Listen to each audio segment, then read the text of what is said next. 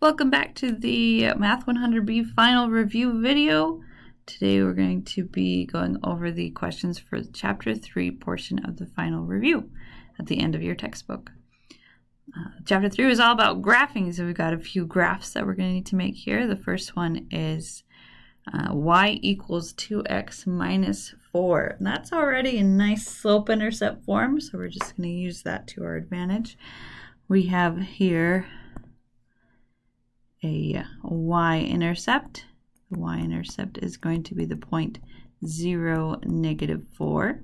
That's where we'll start. And then our slope here is 2. And because it's a whole number, I'm going to go ahead and put that over 1.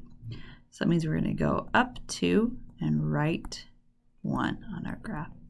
So we'll start at negative 4.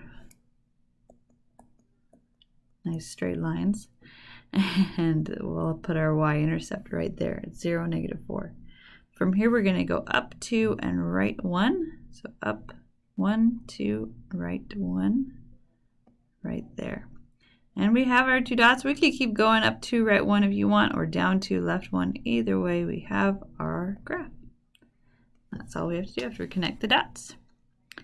Number 20 is not in slope-intercept form, so I'm going to use a different method to graph it. I'm going to actually find the x and y intercepts. So let's start with finding the x-intercept. To do that, we're going to plug in 0 for y into the equation. So 6x minus 2 times 0 equals 18. Nice thing about plugging in 0, that just goes away. So we're left with 6x equals 18. Divide by 6. And x equals 3. So that means my x-intercept is the point on the x-axis, 3, 0. Let's go ahead and find the y-intercept. That means x equals 0. So 6 times 0 minus 2y equals 18. Again, that 0 makes the first part go away.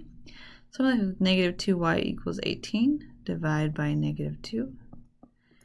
Y equals negative 9. So that means my y-intercept is the point on the y-axis, 0, negative 9.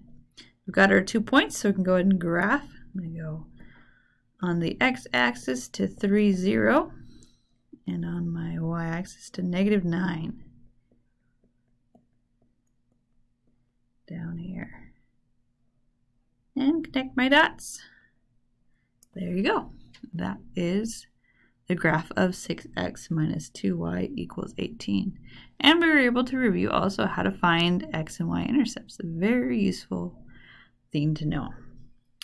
All right, let's scroll down to number 21 and number 22. 21, if you notice, it has no y. It's just an x in its equation. That means it's going to be a vertical line. And all we have to do is figure out where that vertical line is on the axis. So we're going to start by just solving like it's a regular equation. Subtract 6 from both sides. Have 2x equals 8 left. Divide both sides by 2. X equals 4. So that means I'm going to go on my x-axis. Let's make that a little bit straighter.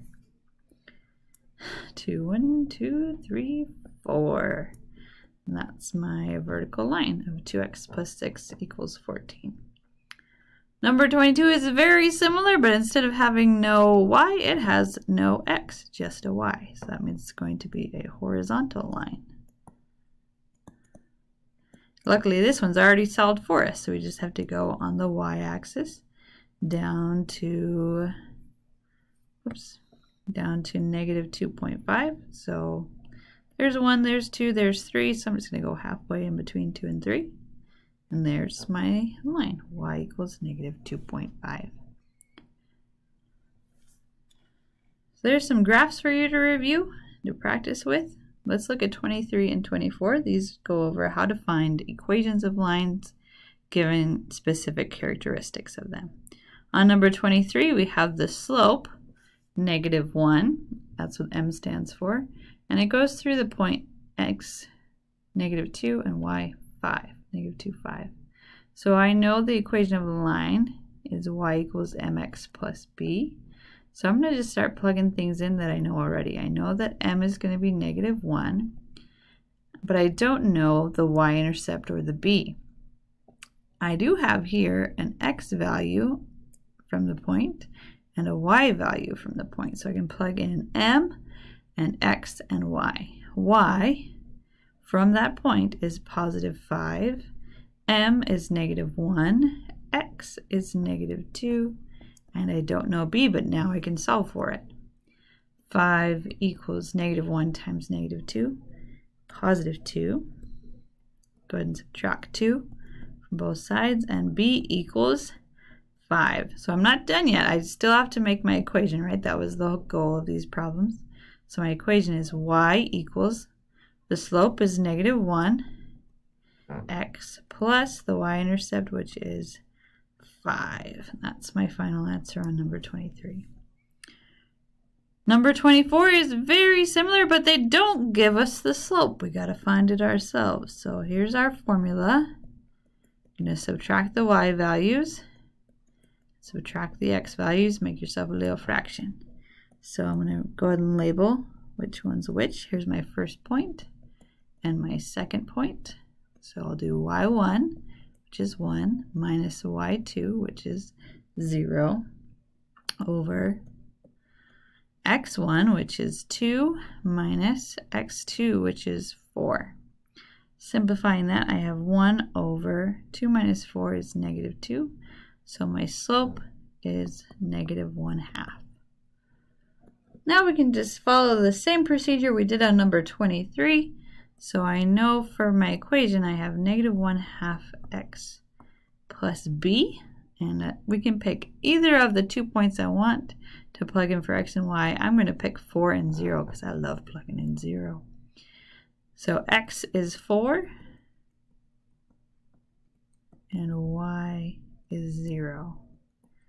Add b. That's a nice number there. Negative 1/2 times 4 is negative 2 plus b. I'll go ahead and add 2 to both sides. And b is positive 2. So again, now I have my m and my b, and I can make my equation. So final answer, y equals negative 1/2 x plus b, which we found was 2. There's the equation of the line that goes through 2, 1, and 4, 0.